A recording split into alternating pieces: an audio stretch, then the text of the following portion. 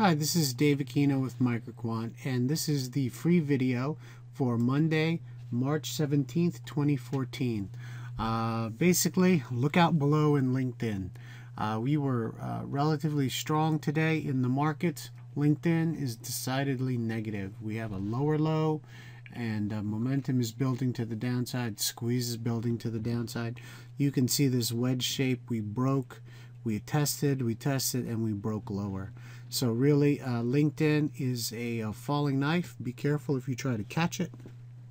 Tested this low today here at 191. The next level of support is down here at 185. It's the low of this day.